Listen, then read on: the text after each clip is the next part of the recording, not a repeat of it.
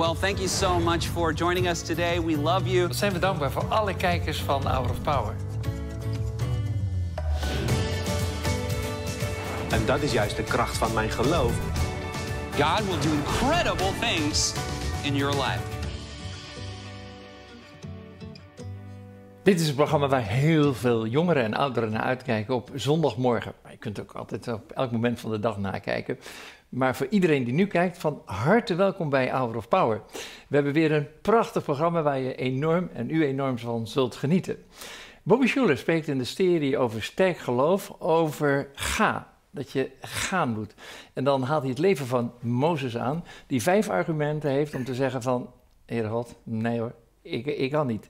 Nou, daar ga ik ook over praten met Sem. Sem, jij bent een heel bijzonder verhaal. Je bent opgegroeid in de Rossenbuurt van Eindhoven en nu train je de top van bestuurlijk Nederland, ook van leidinggevend Nederland, ook van maatschappelijk Nederland.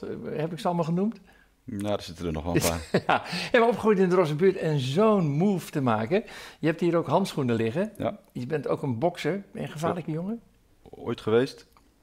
Dus ik hoef niet bang te zijn. Nee, zeker niet. Ik ben blij dat ik aan de andere kant van de tafel Zeker zit. Maar Sem, het belangrijkste is, wat heeft God in jouw leven gedaan? Een hele grote omkeer. Een beweging. Oké, daar gaan we over praten. Wij hebben natuurlijk fantastische muziek. Rescue van Lauren Daigle. Wat kan zij fantastisch zingen. Maar dat kan het kinderkoor van Hour of Power ook. Ze zijn echt geweldig. En natuurlijk ook de traditionele koorzang. Welkom bij Hour of Power. Ga een uur genieten.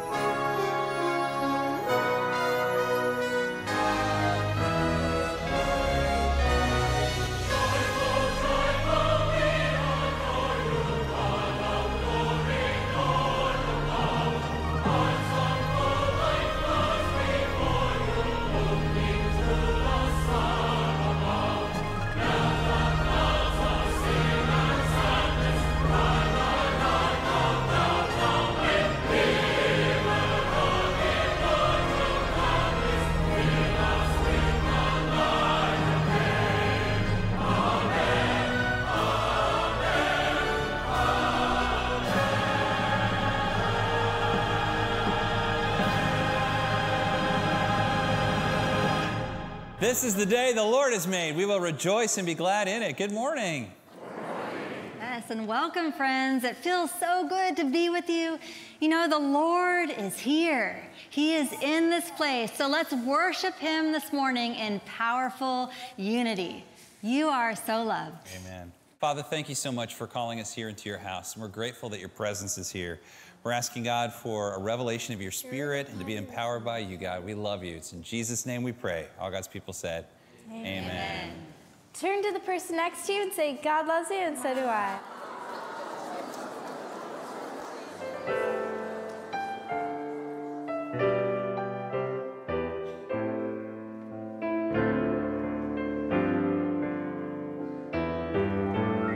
We lift our hands in the sanctuary. We lift our hands to give you the glory. We lift our hands to give you the praise. And we will praise you for the rest of our days. We will praise you for the rest of our days. Amen, church, and it's so good to be with you this morning. Why don't you stand with us as we get ready to worship our Lord.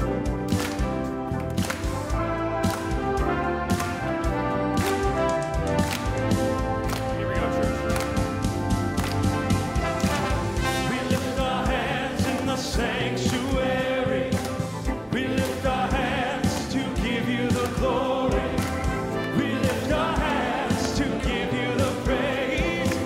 And we will praise you for the rest of our days. Yes, we will. We will praise you for the... Let's sing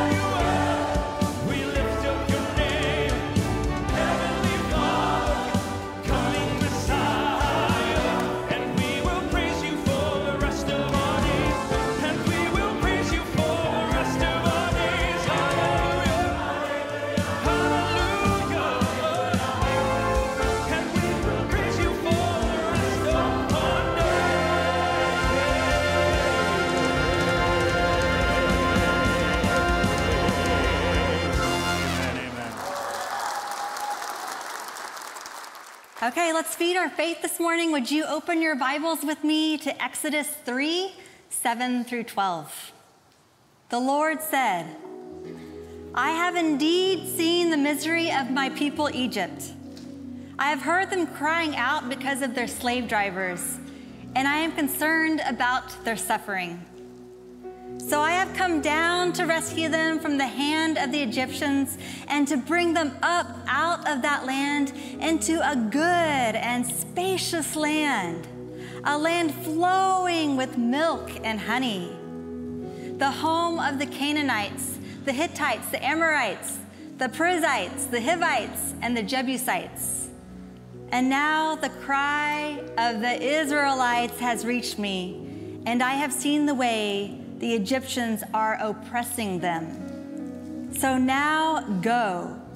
I am sending you to Pharaoh to bring my people, the Israelites, out of Egypt.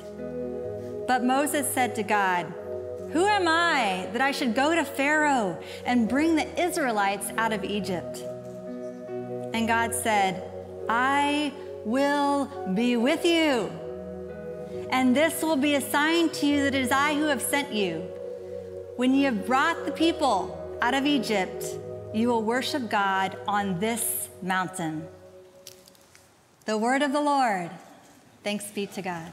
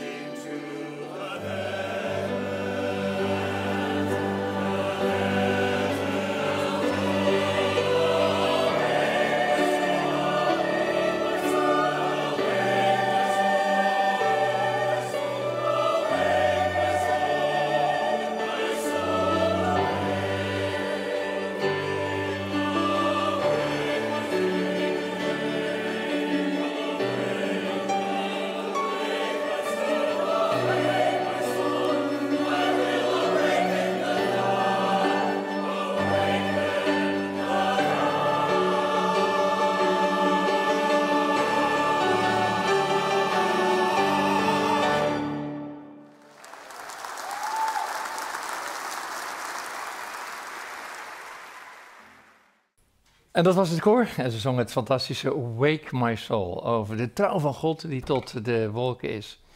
Sem Jongsma, mijn gast vanmorgen. Hartstikke leuk. Wat is trouw voor jou? Wat is trouw? Voor mij de basis voor alles. Ja? Ja. Dan gaan we terug naar jouw kinderjaren. Je groeit op in een rosse buurt in Eindhoven. Hoe was het gezin waar je opgroeide? Dat was geen gezin. Ik woonde alleen met mijn moeder in Eindhoven. Mijn vader woonde in Amsterdam. Dus ik pendelde af en toe tussen die 2 steden. En later ben ik ook naar Amsterdam verhuisd en in Amsterdam-West gaan wonen. Ja. Je hebt een mooi verhaal over je buurvrouw. Ja, die zat altijd in de bikini op een tafel achter het raam. En als klein kindje dacht ik dat zij wachtte op het zwembad. En dat ze veel vrienden hadden, want er liepen heel veel mannen in en uit haar huis. Later wist ik natuurlijk wat haar echte werk was. Maar ze was heel aardig tegen mij dus. Jouw moeder deed ook wat leuks. Die had een soort klein bos in een kamer. Ja, ik ging daar wel spelen met vriendjes op de basisschool. Ik had een bos thuis in het kamertje naast mijn slaapkamer. En dat bos was een kweek een wietplantage. Voor wiet, ja. Maar jouw moeder vond het heel gewoon. Was er gebod? Nee. Nou, als je hier de kerk hebt, dan was aan de hele andere kant mijn leven. Ja. Hoe is dat om zo op te groeien? Had je er besef van? Of? Nee, want iedereen om mij heen die had een soortgelijke omgeving, een soortgelijke situatie. Dus het viel eigenlijk nooit op. Het was niet raar, het was niet vreemd. Pas later ben ik me gaan realiseren dat er ook nog een andere wereld was. En toen ging mijn eigen verleden en leven wel afsteken tegen dat andere. Ja. Want hoe is je relatie met je moeder? Je bent nu zo veranderd. Is dat een goede relatie? Is dat moeilijk? Het is heel ingewikkeld. Ja? Ja. Dan ga je uit Eindhoven verhuizen naar je vader in Amsterdam? Ja. Klopt. Ja? Amsterdam-West, Westerpark, Spanammerbuurt. Goeie buurt? Nee, verder van. Ik verruilde de ene straatcultuur voor de andere straatcultuur. En als ik iets moet claimen, wel echt Amsterdammer. En daar heb ik echt mijn opvoeding gehad en mijn ontwikkeling. Maar dat was in een buurt waar heel veel gebeurde. Het boek Mokromafia is inmiddels bekend in heel Nederland. Ik ben opgegroeid in die tijd en tussen die mensen. Maar niet de deel van. Daarom sta ik ook niet in een boek en daar ben ik ook wel trots op. Hoe kwam dat je dan niet meedeed? Die verleiding was er ook zeker. Ja. Maar ik denk dat ik achteraf gezien altijd een soort diepere drive voelde om dat niet te doen. Ik wilde dat niet. Ik groeide op met die jongens. Het waren ook mijn vrienden. Ik schaam me ook niet voor waar ik vandaan kom. Dan zei ze niet, Sem, doe even lekker mee hoor, gaan we lekker dealen, veel geld verdienen. Nee, en ik denk dat dat te maken had met mijn sport. Ik bokste. Ja? Ik ben op mijn 11e begonnen met wedstrijdboksen in Amsterdam in een kleine Jordaanese bokschool. Waar ging je dat doen? Ik en mijn beste vriend, een Surinaamse jongen, wij waren op straat met elkaar aan het stoeien, een beetje vechten. Ja. En er kwam een man langs en die zei, hey, jullie slaan als meisjes. Nou, daar werden we door getriggerd en die nodigde ons uit om te komen boksen. En zo is het eigenlijk begonnen. Ja. Ik ben daar eenmaal terechtgekomen, eigenlijk nooit meer weggegaan. En ik denk dat boksen een heel belangrijke factor is geweest om mij in mijn tienerjaren weg te houden van wat er om me heen gebeurde. Ja. Als je nou terugkijkt op je jonge leven, je bent 36, is er heel veel gebeurd. Ja. Maar het belangrijkste eigenlijk is dat je naar Kenia gaat. Ja. Daar komt de grote draai in je leven. Waarom ging je naar Kenia? Diezelfde jongen, die Surinaamse jongen, die zat in het systeem. GGZ, justitie. En via dat netwerk werd de vraag uitgezet om een aantal jongeren uit Amsterdam uit te nodigen om mee te gaan naar Kenia. Nou, ik bracht hem weg op mijn scooter in Amsterdam-Zuid om hem die intake te laten doen. En daar raak ik aan de praat met een vrouw. Zij was Indisch, ik heb ook Indisch bloed, dus het ging heel snel over saté en eten en andere dingen. En voor ik het wist, stelde ze mij de vraag, zou je niet mee willen? Want het bleek achteraf dat zij de directrice was van die stichting. Ja. En die reis was bedoeld dus voor jongeren, waar ik een soort van begeleider van werd op dat moment. En ja, daar zijn heel veel dingen gebeurd. Ben je geraakt door de armoede? Ja, enorm. Voor Nederlandse begrippen had ik het denk ik wel pittig, samen met mij en een aantal anderen.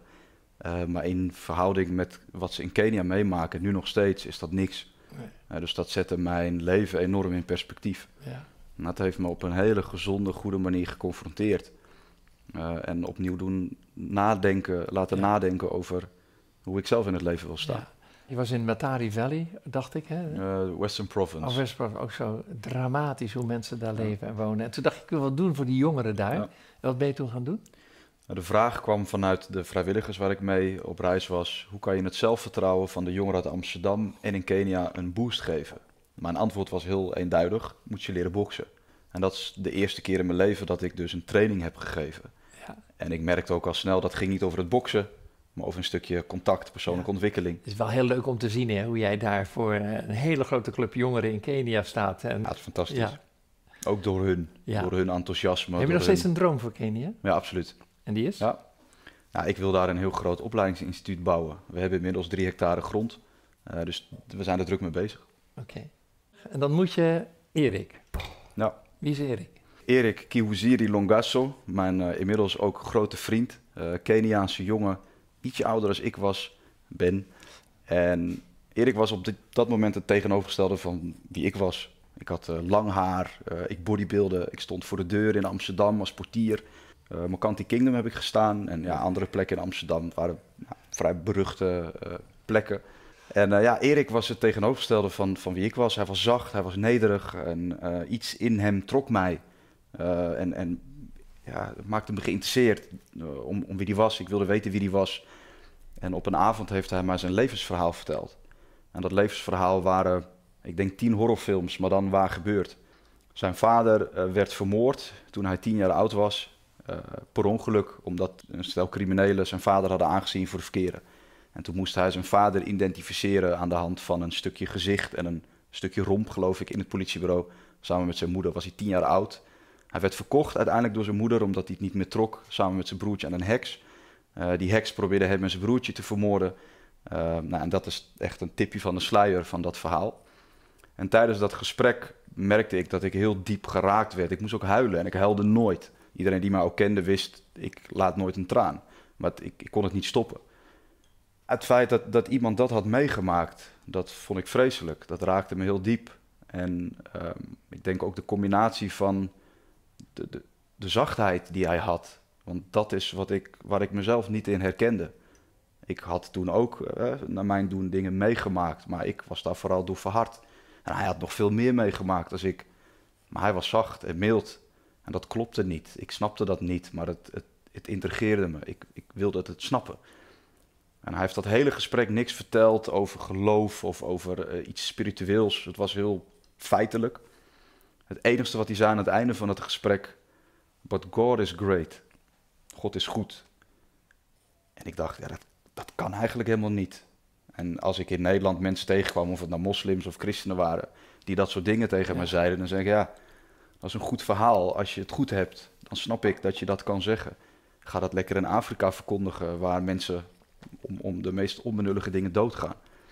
Maar nu zat mijn eigen excuus voor me. En die zei, maar God is wel goed. Dat heeft voor mij een gat geslagen in een heleboel overtuigingen die ik op dat moment had over geloof, over het bestaan van een God. Maar dat God goed zou zijn, dat was voor mij niet te rijmen. Waarom? Ja, door al het lijden. Het lijden wat ik zelf om me heen zie. Die buurvrouw die voor het raam moest staan of stond om haar lichaam te verkopen. Die jongens waar ik mee opgroeide, die geslagen werden, die drugs verkochten, in gevangenissen kwamen. Steekpartijen. Nou ja, ik heb dichtbij lijden gezien. Ik heb in Kenia lijden gezien en op meerdere plekken. Ja. Voor mij was dat een barrière.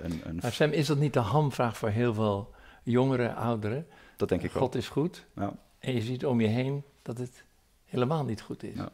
Hoe heb jij je weg daarin gevonden? Worstelend. Ja. Worstelend. En ik denk dat het eerlijke verhaal is dat ik dat nog steeds doe. Dat worstelen. Maar inmiddels wel met God. Is daar een verschil tussen? Ja, absoluut.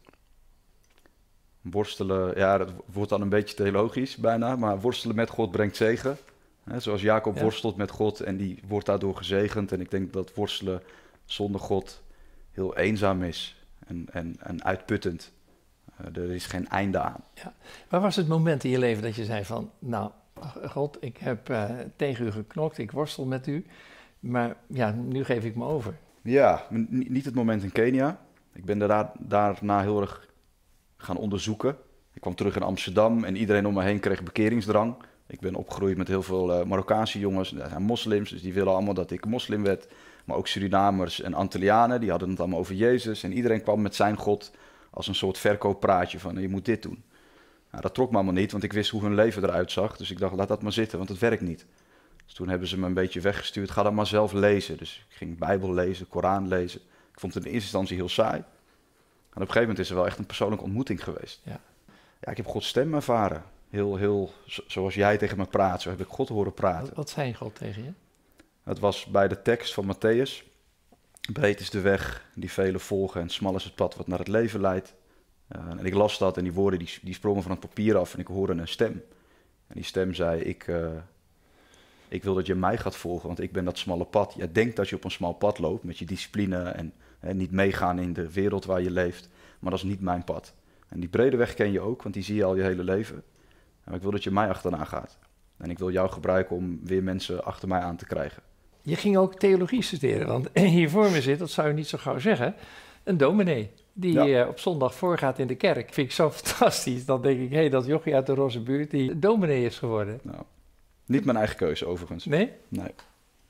Ik heb in mijn wandel met God heel vaak tegen God ook gezegd, ik wil alles voor u doen, behalve predikant, dominee, want die kerk, daar heb ik geen geduld voor. Nou, hier zit ik. Ja, en als God in je leven komt, dan verandert eigenlijk alles. Hè?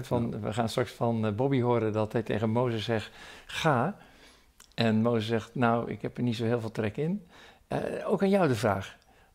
God heeft tegen jou gezegd, ga. Maar heb je ook wel eens een moment dat je zegt, nou even niet, God? Absoluut. Ja? Ja. Oh ja? Ja. Oh, dat verbaast me. Ja, nou, dat is toch echt zo. Ja, vertel. De eerste vraag over waarom is er zoveel lijden is voor mij wel een thema wat al 17 jaar op en neer gaat. Ik stap niet meer weg van God. God is mijn alles. Maar die vraag durf ik wel nog steeds te laten bestaan. Dat is ook een vraag waarin ik verbind met anderen. Ook mensen die niet geloven of door verschrikkelijke dingen heen gaan. Dus ik ga en ik blijf gaan. Maar ik blijf ook de vragen stellen en mijn worsteling openlijk met God. En dat mag, hè? Ja, dat mag. Dat geloof ik ook. Zeker. Je hebt je verhaal neergelegd in een boek, het verhaal achter Move. Wat is Move? Voor mij is Move een roeping. En mijn roeping om mensen in beweging te krijgen. Letterlijk, fysiek soms, maar zeker ook emotioneel, geestelijk. En het gaat voor mij vooral over de plek waar ik zelf vandaan kom. Dat is ook mijn droom, waar ik hoop met mijn bedrijf en mijn droom te eindigen. Is om iets te kunnen betekenen voor die groep. Ik probeer degene te zijn die ik vroeger had gewenst dat er voor mij was. Maar nu ben je een zeer succesvol ondernemer. Je traint het bedrijfsleven, je traint mensen uit de politiek. Ja. Als je dit verhaal hoort, dan denk je, hoe is dit mogelijk? Ja, dat vraag ik me soms zelf ook af. Dat is het eerlijke antwoord. Ja. Ik denk dat het een combinatie is met aangrijpen wat je gegeven wordt. Maar tegelijkertijd absoluut ook wel een gunfactor van bovenaf. Die deuren opent en zegt van ik zie je graag hier of ik zie je graag daar. Dat is wel ook hoe ik opereer en vanuit waar ik leef. Sem, heel veel jongeren, als ze jouw verhaal horen, denken dat zou ik ook weer mee willen maken. Heel veel jongeren zijn op zoek, kijk ook naar Hour of Power. Wat zeg jij tegen ze? Durf. Durf te dromen. Durf jezelf in de spiegel aan te kijken. Te zien dat je waardevol bent. Maar ook te zien dat er wellicht dingen zijn waar je mee moet dealen. En durf uit te stappen. Durf uit de kaders te stappen waar je misschien in bent geboren. Want vaak zijn het de barrières die je jezelf oplegt, die je weerhouden. Om het allermooiste te worden wat je kan zijn. Wat is je favoriete Bijbeltekst? Jacobus 2, vers 18. Ik laat u zien wat ik geloof door mijn daden. Oh ja. Dat is voor mij een hele kernachtige Bijbeltekst. Ook dat hele hoofdstuk gaat daarover. Ja. En dat is ook wat ik zelf probeer te leven. Ja, nou dat is evident duidelijk. Ja. Ongelooflijk fijn dat je verhaal wilde delen. Wat een fascinerend verhaal. Dankjewel. En Sem, ik laat je niet met lege handen naar huis gaan. Jij hebt een boek geschreven, Het Verhaal Achter Move. Dat is inmiddels beschikbaar, dus een fascinerend verhaal. Ik geef je dit boek mee. Net als jou, een nieuw boek, Leef vanuit zijn liefde. 365 bemoedigingen en aanmoedigingen voor een actief geloof. Nou, dat heb je verteld. Ik kijk even bij de dag van vandaag, wat daar staat. Ja, lees je regelmatig in je Bijbel. Hoe heeft het jou geholpen? Dus elke meditatie eindigt met een vraag. En het gaat over ritme in je leven. En nou, dat heb jij. 5 stappen om God te volgen. Dus dat is vandaag. Ik geef je graag dit boek mee. Dankjewel. Dit fantastische nieuwe boek. Het zijn echt grote bemoedigingen. Sem, jij bent ook een grote bemoediging. Dankjewel. En ik wil je dus nog een bemoediging meegeven. Daar staat op. Dankjewel. Kan je me helpen? Natuurlijk. Oh, mooi. Dankjewel. Blessed. Gezegend. En jij hebt ons een stukje zegen meegegeven door je leven met ons te delen. Heel hartelijk bedankt. En wij gaan weer terug naar Shepherd Grove.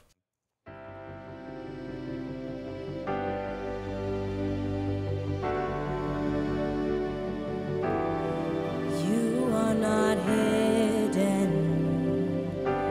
There's never been a moment you were forgotten. You are not hopeless. Though you have been broken, your innocence stolen. I hear you whisper underneath your breath. I hear your SOS, your SOS. I will send out an army to find you in the middle of the darkest night. It's true, I will rescue you. There is no distance that cannot be covered over and over. You're not defenseless. I'll be your shelter. I'll be your armor. I hear you whisper underneath your breath. I hear your SOS, your SOS.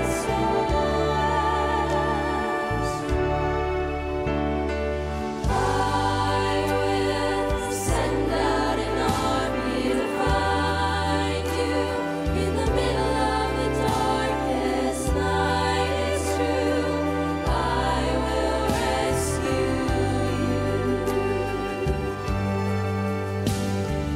I will never stop marching to reach you in the middle of the hardest fight. It's true, I will rescue you.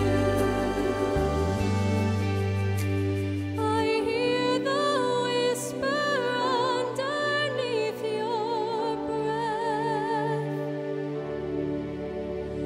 I hear you whisper you have nothing left. I will send out an army to find you in the middle of the darkest night. It's true, I will rescue you. Oh, I will never stop marching to reach you in the middle of the hardest fight. True, I will rescue you.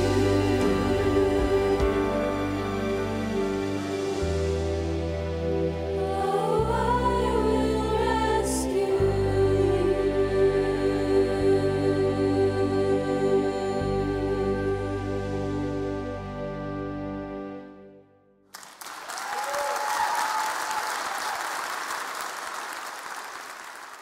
When God opens a door for you, and He will, walk through it. When God opens a door, walk through it. So often in life, we have these doors that open and close.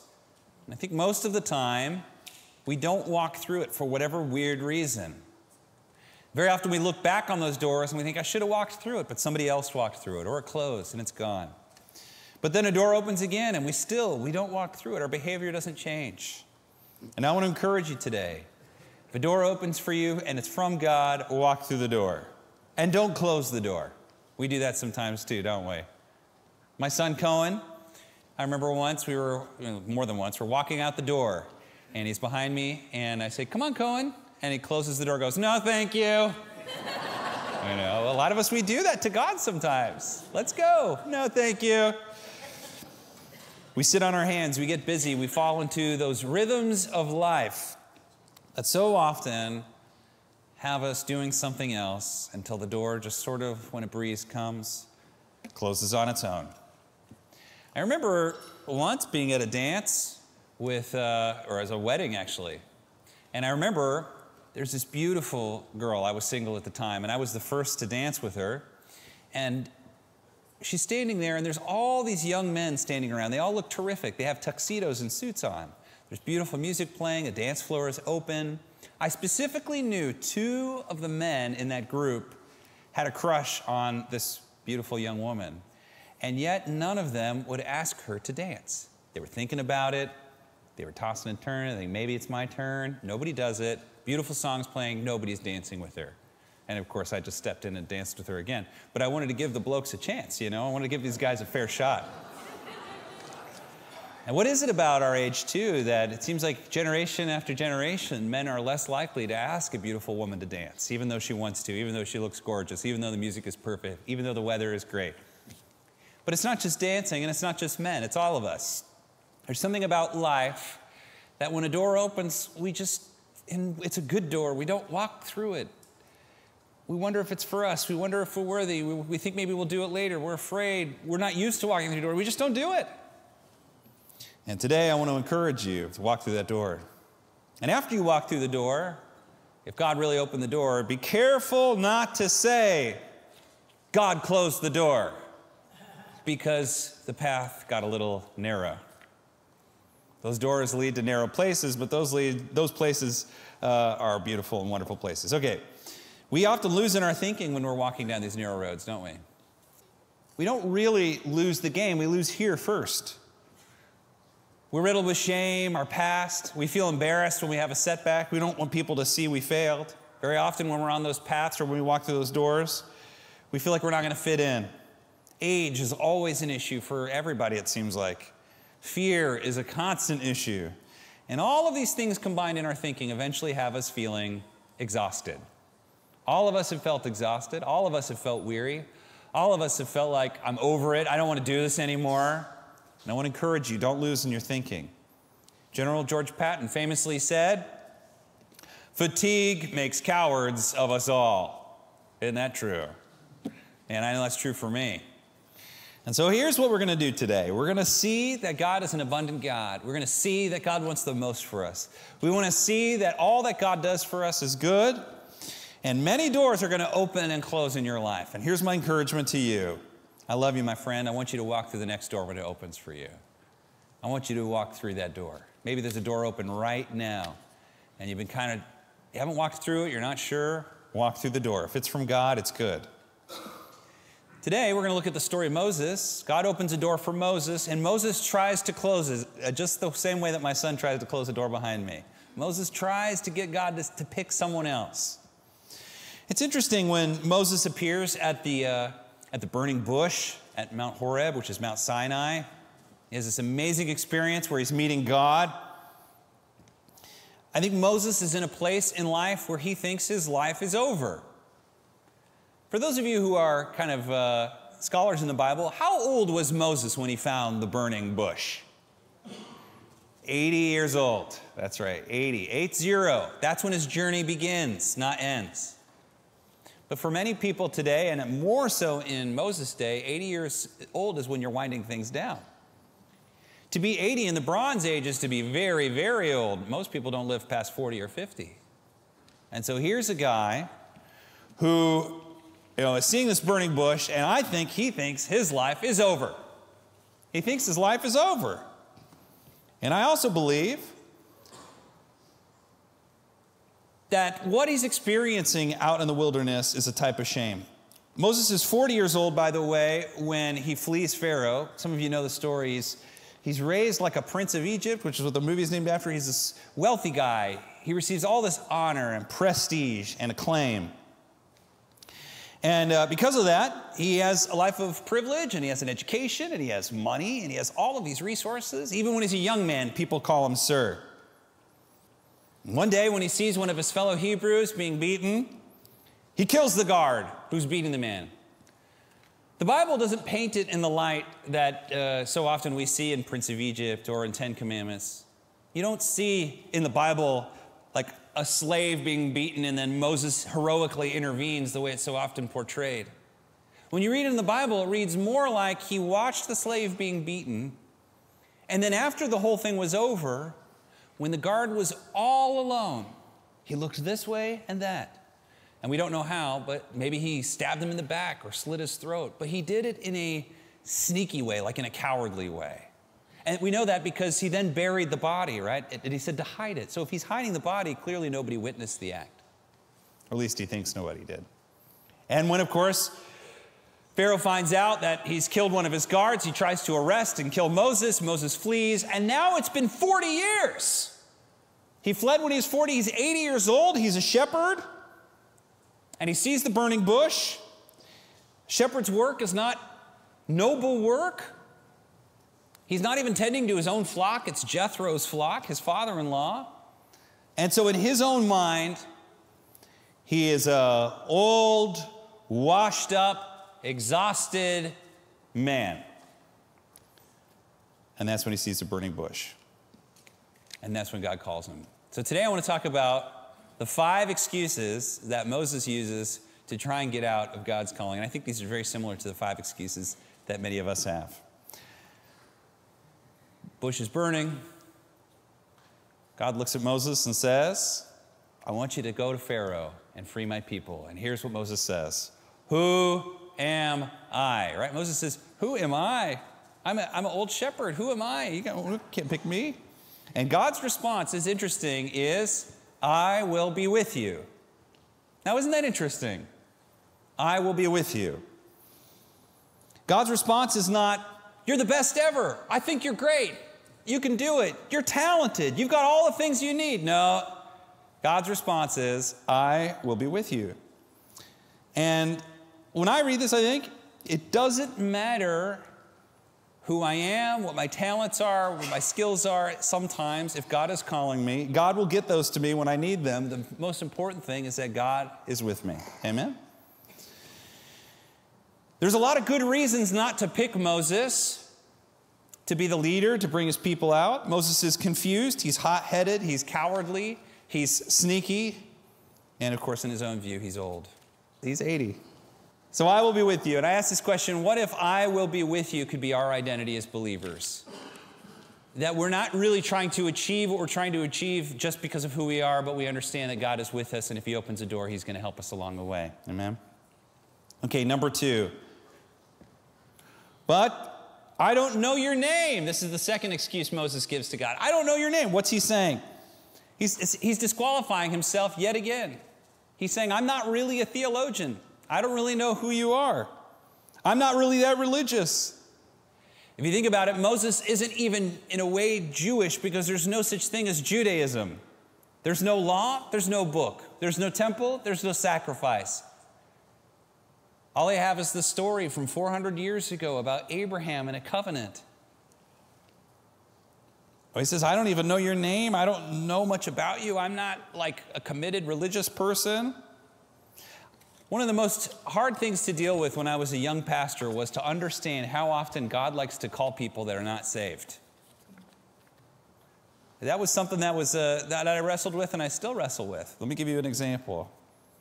Remember when we first started our church plant, there was a guy in our group of friends who was a diehard atheist. He didn't attend our church, but he was a very outspoken atheist, but a really good guy. But all of us went to this church. And we did this thing on Saturday mornings where we would feed homeless kids, and he started getting involved and eventually started leading it and got a big heart. It was 5:30 in the morning for a man who has a job. He's got stuff going on. And I watched as God transformed his heart and his mind. And eventually, like a year later, got saved. I baptized him. Isn't that amazing? And he became one of the most heartfelt believers in our church. So God used a calling to give homeless kids pancakes on Saturday morning as a way to sort of bridge that gap. And God tells him Moses his name. When God tells him his name, by the way, that's also giving him authority to do things with his power. Authority is an important word in the Bible, and it's an important word in our lives. If you're driving down the road here, and there's the skinniest, scrawniest police officer ever, but he's directing traffic, he doesn't even have a gun. The biggest, baddest guys in the world are going to obey this guy. Why? Are they intimidated by him? Certainly not. They just know that he's doing it in the name of what? The law. He's got a badge. He's got the uniform. Behind him is this invisible network idea of the law, which is reinforced by the police. And by being this one guy, everybody listens to him. That's what happens to Moses when God gives him his name. That's what happens, by the way, when you command something in Jesus' name. You're not doing it in your power. You're doing it in the name of the Word of God. Again, still, Moses doesn't want to go. Here's the third excuse. He says, what if they don't believe me? What if they don't believe me? What if they think I'm crazy? And that's what I would think. Some 80-year-old guy, in his robe. I saw a burning bush and God talked to me. I'm like, ooh, cuckoo, the crazy guy, But what if they don't believe me? Can we just say, too often in life, we as believers are worried about ridicule. We're worried about what people will say about us. We're worried about standing out. We're worried about not fitting in. Very often in our culture, people say they don't want to fit in, but they're obsessed with it. The Bible calls us a peculiar people. A peculiar people. And to be a part of the people, that means you got to be a little bit what? Peculiar, that's right. In the TV show about the Gospels called The Chosen, John the Baptist is called Creepy John. Creepy John. And I just love that. I think that's exactly right. That's what you would think the crazy guy down by the river preaching, eating his grasshoppers and honey, right? And the skins and all the stuff. Like, you'd think he was a little weird. So never forget, to make an impact, you have to be okay dealing with a little bit of ridicule and people even worrying you're a little bit crazy. And by the way, once you experience just doing what you're called to do and not worried about what people are going to say about you, you're going to experience tons of freedom. Very often, we think in our own mind, what if I do that? What's my spouse going to say? What's my kids going to say? What's my teacher going to say? What are my parents going to say? What's society going to say? What are they going to think? And very often, they say nothing. So we suffer more in imagination than we do in reality. Isn't that true? Said Marcus Aurelius. So God gives Moses anyway. So they said, well, they might think you're crazy, but here. He says, take your staff and throw it on the ground. And it turns into a snake. And then he picks it up and it turns into a staff. He goes, okay, now put your hand in your jacket. And pull it out and it was leprous. He goes, okay, put it back in. He pulls it out and it's clean again. He gave him miracle working power. Is that enough? You'd think that'd be enough for Moses. And the answer is, no, sir. He still says, well, and here's reason number 4. I'm not a very good speaker. Right? I'm not a very good speaker. I stutter. I'm not good in front of people. I'm not eloquent. Now God is getting a little bit short with Moses. And he says to Moses, I invented mouths. I will give you the words to say. And even still, God is not giving up on Moses. Isn't it interesting how patient God is with us? When he really wants us to do something and we're trying to give him a reason to pick somebody else, and he still continues to reach out to us, to try and encourage us to do it. Finally, excuse number 5, and this is when the truth really comes out. This is why Moses really is saying no. He just goes, please send someone else. Just send someone else. Anybody except for me. And that is the real truth. I think that's the real truth for Moses. So often in life, we just want someone else to go. Even if it sounds like a great thing, some wonderful thing we would have liked 10, 20, 50 years ago, we feel like it's too late for me. I got this job, I've got these kids, I got this mortgage, it's too late for me. When Moses looks in the mirror, he sees an old man who's washed up, exhausted, taking care of somebody else's flock. But that's not what God sees when he sees old Moses. And the Bible actually says that at this point, God's anger burns towards Moses. Finally, he says to him, all right, and this is what actually works. He says to Moses, I'll give you Aaron, and Aaron will go with you. And that is what's enough for Moses. Isn't that interesting? That's what's enough, is having another person, having somebody go with him. It's interesting how we humans are this way. Very often when we feel called to a door, or called to do something, we just don't want to go alone. Jesus, notice, whenever he sends out anybody or any of his disciples, he sends them out 2 by 2, always. He always sends them 2 by 2, never alone. Jesus will send out his disciples with no sandals, with no food, with no money, with no sword. He'll send them into danger. He'll send them into trial, but he will never send them alone. Always 2 by 2. Sometimes that's all we need. Here's my encouragement to you. Find your Aaron. Find that one, that friend, that person, that partner that will walk side by side with you. Don't find your Judas, find your Aaron. Judas is the religious guy that wants it his way and will betray everybody unless he gets it his way. So find your Aaron. Don't find your Delilah. Delilah is the really attractive, interesting, charismatic person that's playing you like a fiddle, but in the end is only using you. Find your Aaron. Don't find your Jezebel. That's the person that's, they'll help you get power, they'll help you grow, but they're going to lead you away from your values, your virtues. They're going to leave you away from God. Find your Aaron. Don't find your Cain. Cain is the one who is your brother, your family, always been faithful, but because of envy, the second you turn your back, they'll murder you. Don't find your Cain. Don't find your Jezebel or your Delilah or your Judas. Find your Aaron and allow him to walk with you or her to walk with you. God has someone like that for you. And Lord, we just go ahead and we ask for that person in our lives. You'd help us, give us eyes to see who that one can be. And when you find that person, walk through God's open door. Amen. Who is God? What a great question to ask. Who is God? Libraries full of books, centuries, millennia, asking this one question. Who is God? Here's who Dallas Willard says he is.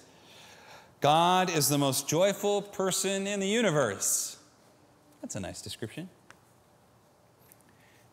Here's some other words that describe God. We could call God just. We could say God is creative. We could say God is wrathful. We could say God is loving. We could say he's a God of abundance. We can say all these things, but here's what we can never say about God. We never say he's just barely enough. He's a God of abundance. He's a God of more than enough. I came upon this year where this question I feel like I heard a lot in school and in church when I was a kid is now a word that drives me bonkers. And here's the word, or the question rather. Here's the question. Why do you need that? Were you ever asked that when you were a kid, or maybe you're just asked this morning? Why do you need that?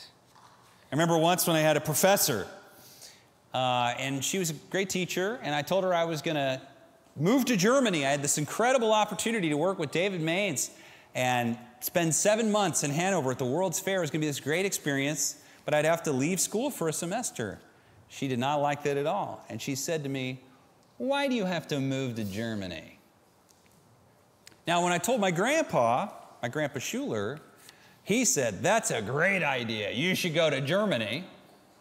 And he said, "Here's the deal. I'll pay for your ticket to go to Germany. Just bring back a full Rolodex."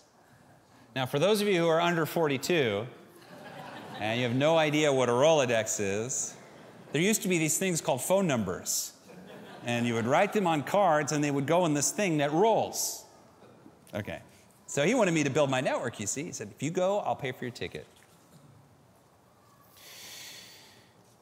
When somebody asks you a question, why do you need that? Why do you need this? Why do you need that? Here's a great way to answer that question. And this is how I answered that professor. Although she was well-intended and a nice person, here's what I said. I don't need that. I don't need to go to Germany. I want to.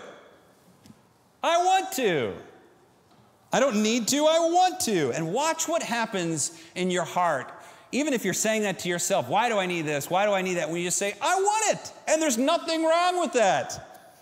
Watch what happens to your heart when you defy scarcity, when you defy lack, when you defy envy, when you defy smothering, when you defy comfort or mediocrity, when you just decide, I want this thing and I'm just going to go for it. I want more from life.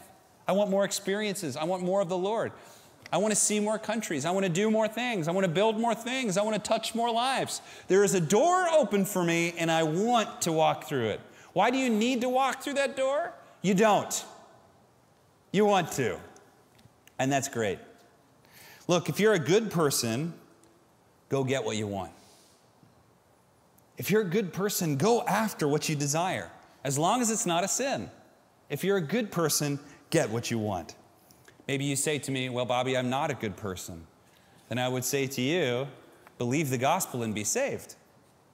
And if you say to me, well, I'm a Christian, I'm saved, I'm just not a good person, I would say to you, that's not possible.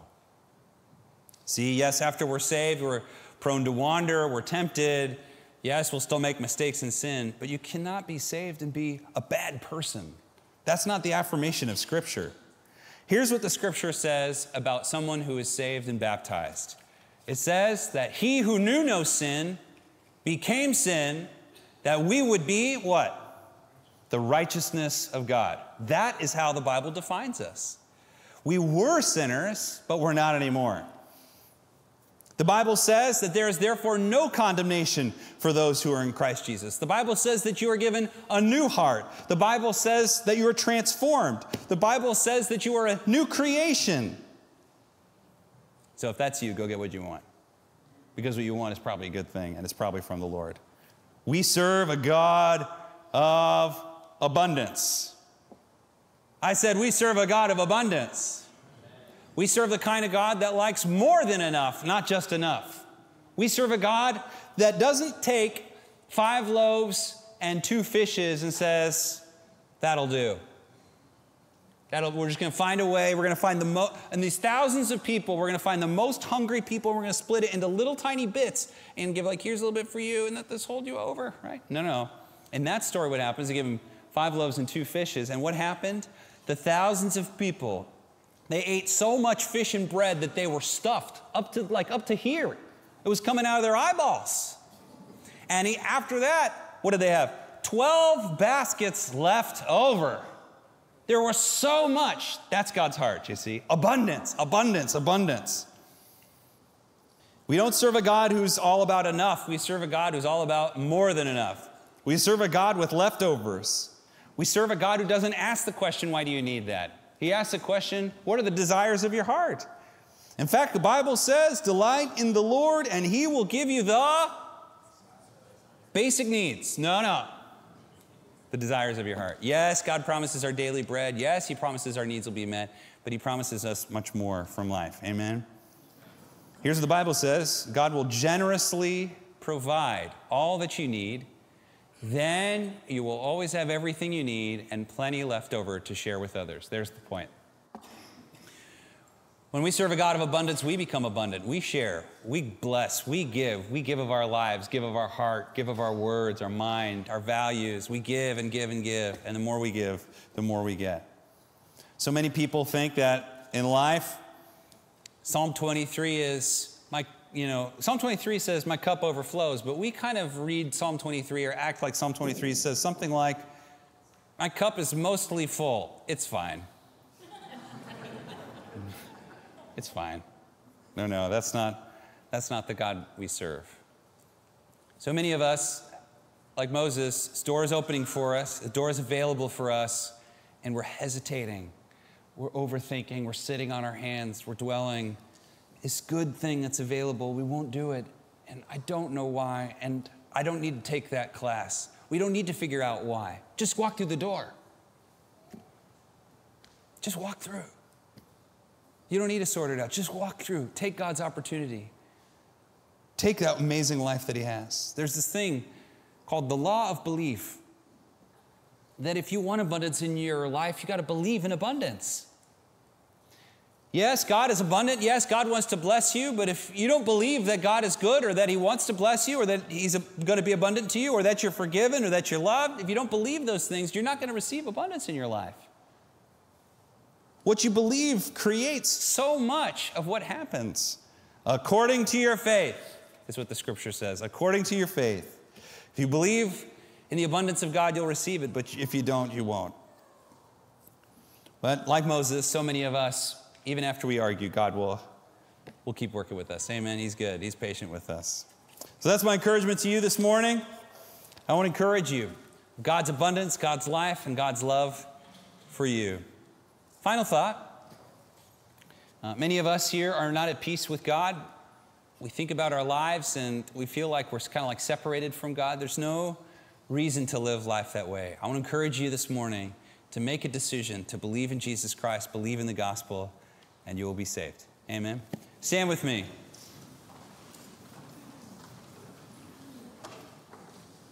Father, we believe with all of our heart that you are here and that you love us. And we believe, God, what your word says, that you're more than enough, that you're a God of abundance, that you open doors, that you lead our paths, that you don't hold our past against us, that things are possible for us. Lord, we thank you and we love you. It's in Jesus' name. And all God's people said, amen.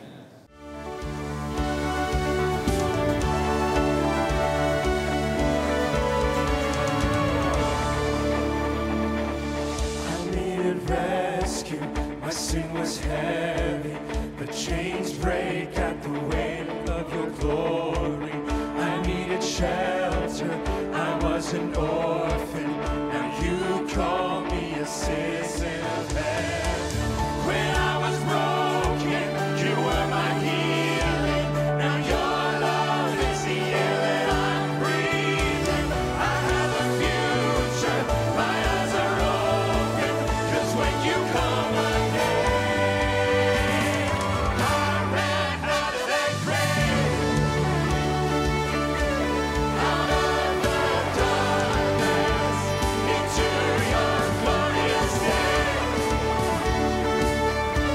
You called my name, and I ran out of that grave,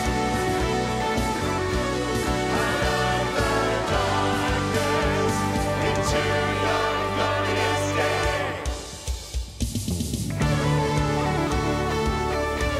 Out of the darkness, into your glorious day.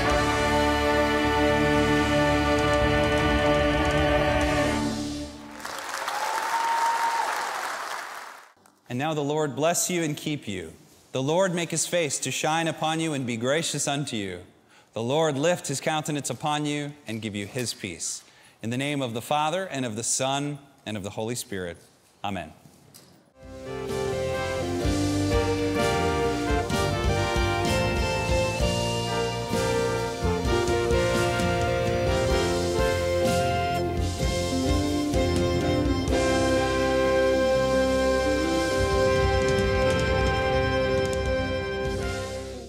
Ik hoop dat je genoten hebt van deze uitzending van Hour of Power en dat je weer bemoedigd de dag, of misschien wel de nacht, ik weet niet wanneer je kijkt, kunt ingaan. Het was wel een prachtig verhaal wat Bobby vertelde over Mozes. 3 perioden van 40 jaar in zijn leven en iedere keer was het dat God zei ga en dat hij zei nou ja, het gaat niet helemaal lukken. Maar dat vraagt God wel van ons, gaan. We hebben het ook gehoord van Sem. Bedankt voor het kijken naar Hour of Power en ik hoop van harte tot volgende week. En blijf met ons in contact. Je hebt net gehoord over het nieuwe boek van Bobby Schuller. Kijk even op onze website, dan weet je zeker dat je dat prachtige boek krijgt. Hartelijk bedankt voor het kijken, veel zegen en tot volgende week. Kijk volgende week weer naar Hour of Power. Al onze uitzendingen zijn terug te kijken op hourofpower.nl. Hier vind je ook onze webshop. Blijf in contact met ons via social media of mail ons. Wilt u ook dat Hour of Power kan blijven uitzenden? Word dan nu donateur.